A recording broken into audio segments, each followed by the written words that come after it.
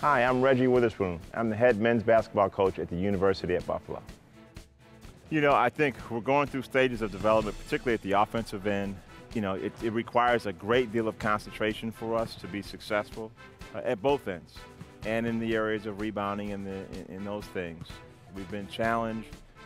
We can, find the areas that we need to really improve on. And doing it on the road is really good. It's something we need for our growth and development. It was a good experience for our guys in terms of the routine of traveling and all that goes into it, but it's also nice to be back home.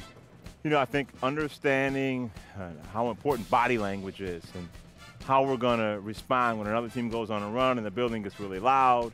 What people don't probably understand is a crowd in a smaller building is more disruptive than a big crowd in a big building because it's louder and they're right on top of you. So I think it was good for our guys to go through that adversity. Obviously, we want to win the game. It's not good to lose. We want to win the game. But whether we win or we lose, we want to have some things we can learn from, and we got to use these non-conference games to learn as much as we can to prepare us for the conference. I think it's working out that way, number one, because we play 4 different post players, and the minutes that the perimeters are playing is greater than the individual minutes of the post. Some of that's because we have depth at the post. Some of that's because of foul trouble with the post, and so some of the guys have, not played. I don't think any of them have played more than 21 or 22 minutes a game in the post. So it's not something that we're necessarily setting out to do.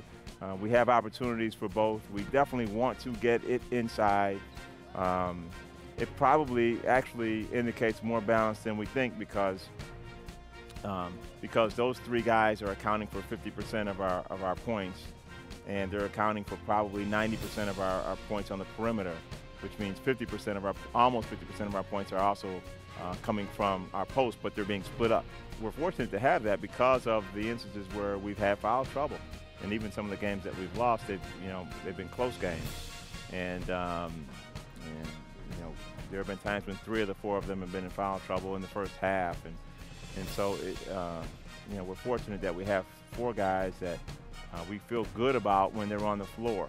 And usually there is some level of drop-off, but I think, at any game, the 2 guys that come off the bench could be the 2 guys that are playing the best, or some combination of that. So when you have that, it's a pretty good thing.